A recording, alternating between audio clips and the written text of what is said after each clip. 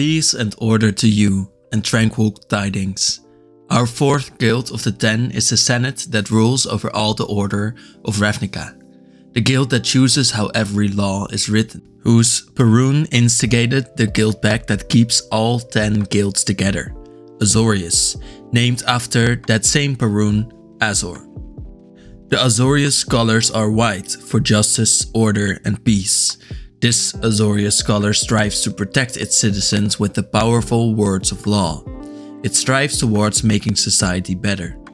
And then blue, the color of perfection, control and learning. Blue wants to learn infinitely, to improve upon the Azorius laws until it has reached perfection. It wants to tape shut any loophole so that all of society runs in a single file. Together, the Azorius philosophy stands for unhindered improvement, coming together in impossible to understand laws, architecture and other systems. As long as it will take the human a lifetime to understand it, the Azorius want to craft it. And that's just one part of the meaning of the Azorius sigil. The circle in the middle is an intricate web that can not be easily understood. It's also the pattern you see whenever an Azorius mage casts. In this video we will go over the guild structure, then I will show you each guildmaster, and after each last guildmaster with a certain creature type that has been explained, I will show you the wonders of the different creatures of the Azorius. 3 chapters for the 3 sides of the cluestone. So, as a true Azorius, let's start at the beginning to look at the future. The beginning being the Azorius sigil. Its 3 sides represent the Sova, the Jelen and the Lief, the judges, the arbitrators and the law mages, the owls, the deers and the lions, which are meant to keep each other in check, so that no one corner gets too powerful and so that no one side tips over. Everything will be balanced if the Azorius get to choose. The first corner, the Sova, judges or the owls, these are the highest officials in the highest towers. They get to choose what happens to criminals, and the guildmaster also fits in this group. In order to fit in with the Sova, you have to be true to your sense of justice. Preferably, you can't do anything but follow your sense of justice. The Arbiters of the Azorius are more low to the ground and also belong to the Sova. They enact laws to keep the streets safe. On their high horses, they almost never stoop too low to the plebs. They aren't like the Lief, who fight to keep order. They're like the Sphinxes, maybe like Lavinia, who rarely come down. But when they do, it's because they're sure about their moves. We will get to the guildmasters later, but let's keep things orderly. We'll go by the other 2 pillars first. The Jelena are the second pillar of the Azorius. These scribes, deer, riders and messengers work day and night. They keep writing new laws, they keep petitioning for new laws and rules, and they never give up.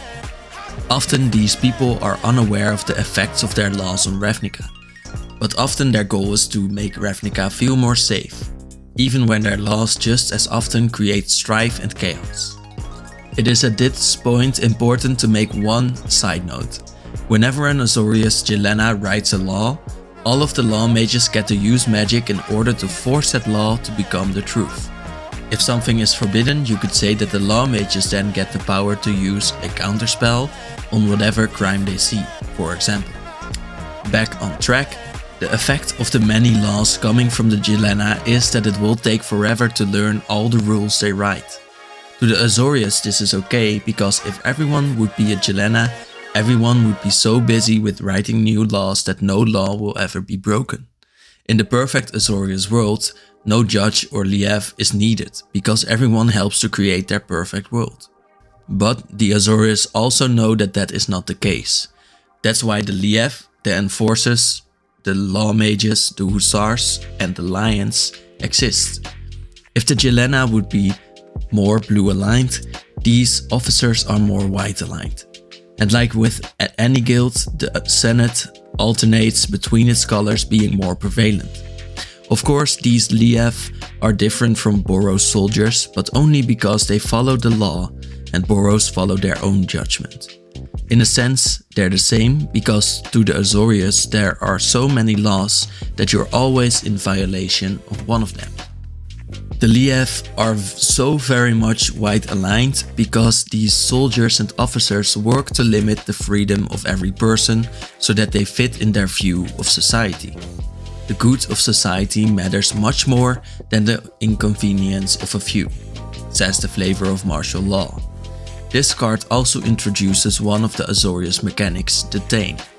It says that you get to force a creature not to attack, block or use its abilities until your own next turn, sort of keeping it away from the action by restraining its freedom, exactly like how the Lief like to keep the populace in check. Another part of the Lief are the Hussars, or the cavalry of the Azorius army. As these often ride flying griffins, they get the full Azorius identity, because flying is a blue and white primary keyword. These Hussars patrol the skies and show the soldiers where to be or where to defend. Sky Hussar also shows us the second mechanic of the Azorius, forecast, because the Azorius are not all about this moment, like red is, or about the past, like green and black. No, the Azorius are all about the future, and predicting it means that you can prevent crime and shape the world in your vision. For the Hussars, forecasting means simply knowing where to fight. One more note about the Lief is that they've become a stronger part of the Azorius twice in the stories. Once under Isperia, who knew that Ravnica needed more order while Jace the Living Guildpact was away, and once under Dovin Baan, who militarized the Azorius in the name of Nicobolas, who needed an army. But even while we will now continue with the guild leaders, we're covering them in chronological order, as a true Azorius cleric should. And while you might think the tome is about Dovin Baan, another Azorius guild leader, it's really about the Perun, Azor the First, who authored the most powerful pact in the history of the known multiverse. We actually meet Azor the Lawbringer not on Ravnica, but on another plane, Ixalan, a plane where he's stuck because he has sacrificed his own planeswalker spark to create the immortal sun, an artifact that was meant to trap Nicobolas on a plane, the dragon god that eventually ironically attacked Ravnica. Azor is the Lawbringer because on every plane he's visited he has changed it to have more laws. This is why Azor stops you from playing instants and sorceries. Azor has also brought Sphinxes to every plane, teaching them his ways and preparing them against Nicobolas and his influence. Here we see how the Azorius might be controlling, but they can plan and be proactive. Azor's second ability is the same effect as Sphinx's revelation. Not just for fun, but because this is the aspect of the Sphinx, or so it seemed for a long time until Murders at Karlov came around. You might be able to guess who has this ability now as well. It is Augustin Proft, who is notably not a Sphinx and not even Azorius. This effect seems to hint towards an effect of Azorius mana, guiding multiple mages towards the same path. Even the guildless ones, where August knows how to crack clues, Azor just knows how to answer any riddle, so there's still a clear winner here. The Perun has multiple riddles and themes, because there seems to be a theme around the number 5. Perhaps it's one for every color, but Azor's allocutors win when they have 5 filibuster counters, and Azor's gateway flips after you have 5 or more different mana costs exiled, and then you gain 5 life. I have not been able to crack this one, so feel free to help and I'll pin your comment. We saw Azor first and last on Ixalan. Azor was exiled to a useless island, but during the Phyrexian invasion, the Flyer fought alongside Queen Elenda from the Dusk Legion, making for a very Esper card. One about control and power and a very magnificent beard. They still have the Sphinx's revelation effect, but Azor has another curious effect on Elenda. Whenever you pay 4 life, you get Vampire Knights equal to the cards you have drawn, or the insight you've glimmered. Almost as if Azor helps Elenda recruit with his strategy and knowledge. Azor really shows his knowledge of having built the Lief here on Ixalan. Now we'll skip some Augustins, Constantins and Lucians to get to Augustin IV. Many Azorius leaders keep the names of their predecessors. and so did Grand Arbiter Augustin IV. This legless advisor was one of the worst, if not the worst, Azorius leaders. Augustin IV used spirits to protect him. This was a curious fact after Ravnica discovered a ghost world above them. But it was discovered by Feather, who went to Ghost Town, that Augustin knew about the broken part of Ravnica all along. In fact, he even tried to manipulate the Dimir Guildmaster to kill the Boros Guildmaster there and semi-succeeded. The only drawback being that Augustin was then killed by Sadek, the Dimir Master, in a grand stroke of karma. Sadek also brought back the first Parhelion to crash it into First Prav. That's why the guild house of the Azorius is now called New Prav. Two good things did the Arbiter bring, which was a sense of profound silence and a mastery over spirits. And as this is the last spirit-affiliated guildmaster on this list, let's just go over the spirits of the Azorius. Because the concept of spirits with the Azorius is rather metal. Look at them first. These spirits with big sacks over them, their arms bound to their bodies and their heads bowed low, creating a sense of being defeated. These two protect our August child from internet trolls. But these floaties can be used for anything. The hero August Kos was used to greet any criminal or advocate that passed him, a sort of speaker with a censor. And around the Ascension, when Augustin ruled, the spirits were used to govern the guildless.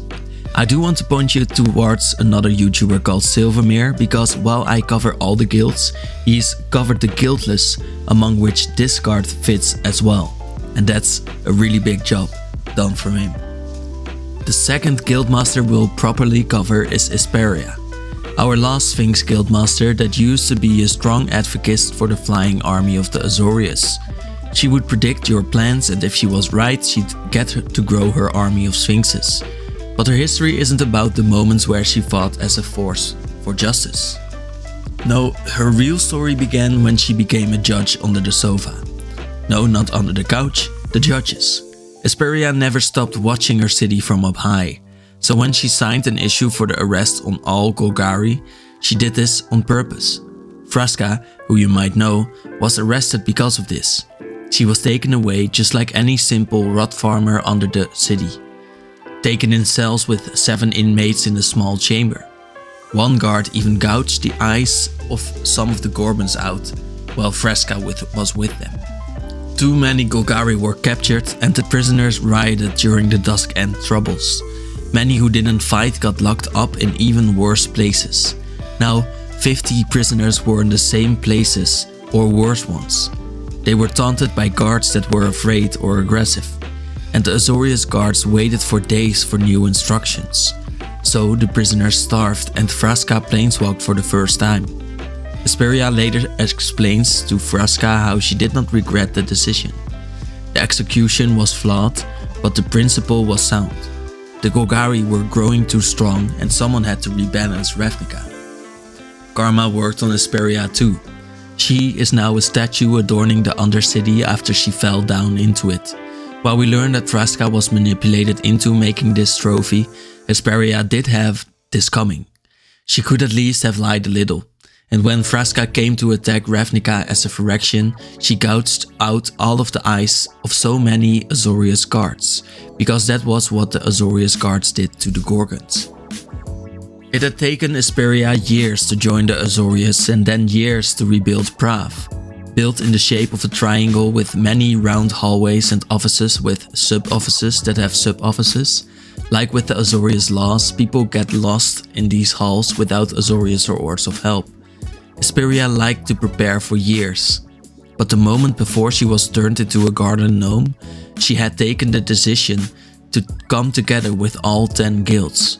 And through this assassination, that was payback for an attempt at order was turned into chaos. Through the Azorius' hyper-focus on order, more and more chaos tries to escape until it has to, and this always happens.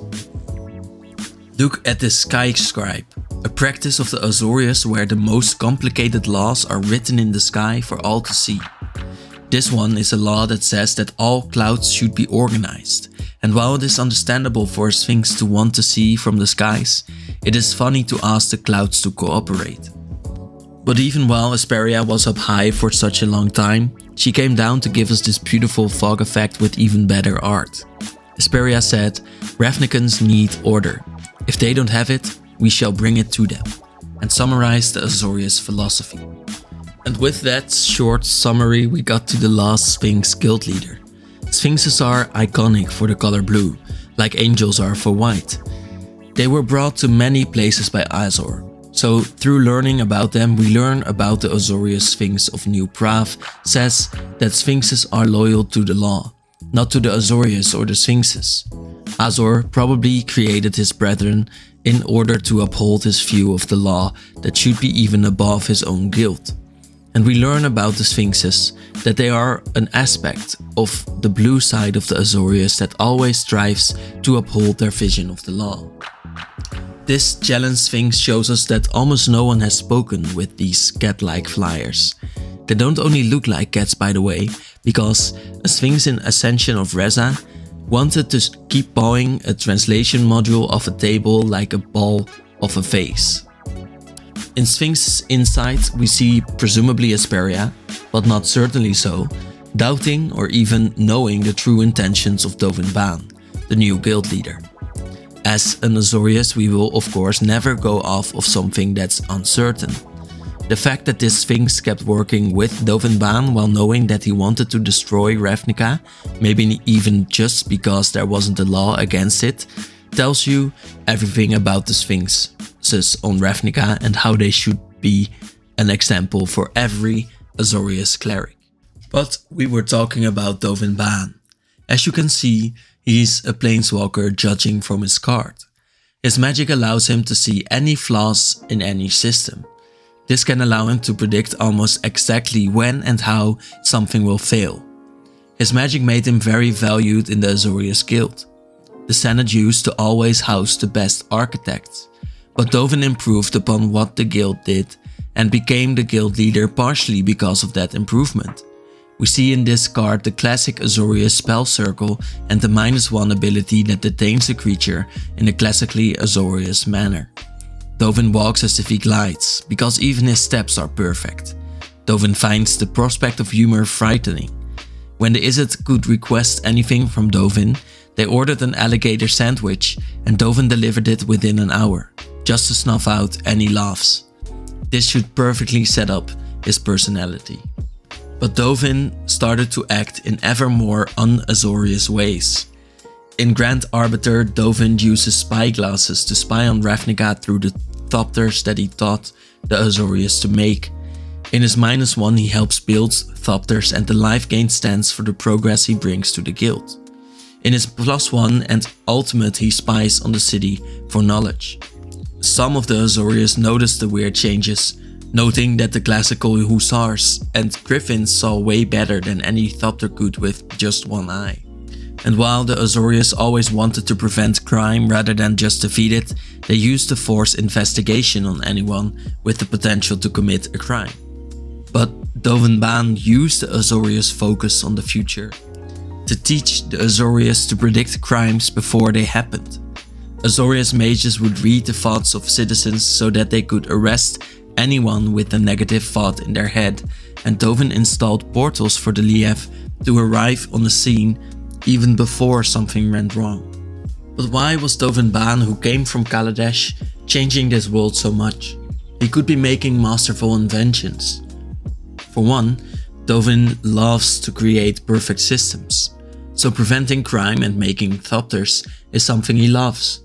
But then why was he militarizing the guild as well? I already told you, but that's the Azorius way. Looking towards the future and already knowing what will happen. It's all because of Dovin's plan. He wants the Azorius to see that New Prav becomes a safe haven for the beacon that will lure the planeswalkers in, and he wants to know whenever a planeswalker enters Ravnica so that they can preferably be detained beforehand. Before we go and look at the culmination of Dovin's 3-step adventure, we should look back for just once. Sometimes the Azorius do look at the past as long as it improves the future. And this card teaches us about Baan, because he fights Chandra Nalar, the perfect red planeswalker, and red is the exact enemy color of blue and white. After fighting on Kaladesh, Dovin met the maker of the planar bridge, Nicol Bolas, and was infatuated with his intellect and planning skills. Bolas gave Baan the Azorius with the promise that Dovin could shape the plane to his will. Then Nicol Bolas had Vraska kill Isperia, and Dovin could make the last move for guild leader. And this is where we find the hand of control in front of the beacon protecting it. Instead of forcing the law, Dovin now is a bodyguard for Bolas' plans. His only two jobs being to prevent damage from a permanent, probably from Chandra, and to help create more Thopters to help protect Nicol's artifacts against the planeswalkers. And Dovin, who is definitely neurodivergent, ticked the planeswalkers with him off on his fingers. Himself, Domri, Gaia, Ralph, Vraska and Bolas made an even 6. Dovin appreciates the fact that he can exactly count all the walkers on his side on his 6 fingers. A true man of culture. The flavor of this card is that Dovin's plans form and form while he plays out his plan by casting spells on your main phase, because planning and being proactive are part of shaping your future. After the Spark War, he was fake murdered by Vraska and then real murdered by Lazav, as if it is written in the law that the mere guildmasters have to kill the Azorius guildmasters. Dovin is a Vedalken, a creature type very popular to the Azorius. These creatures have always been blue aligned because of their high amount of intellect and their low amount of passion and emotion. Reza was one of these Vedalken who never left Prav, but had to in order to get his law accepted. He impressed Dovin Baan with his first really complicated law about identification for citizens and then went to a rebel Izzet factory, accidentally, when he wanted to put his law in the sky. Reza accidentally became friends with a chemister there. Reza then gets arrested by Lief arresters. He wasn't used to the side of the Azorius. He was asked for identification, but had lost his ID. So because of his own law, he was arrested. The chemister saves Reza, and while they flee on, an elemental escapes. The Azorius guards can't help because the monster isn't in their owned area. But Reza solves this by making the factory its own city, so that his Grand Arbiter can call upon the Azorius to protect it. And Reza became engrossed by the idea of making new laws that came from talking with people in the cities.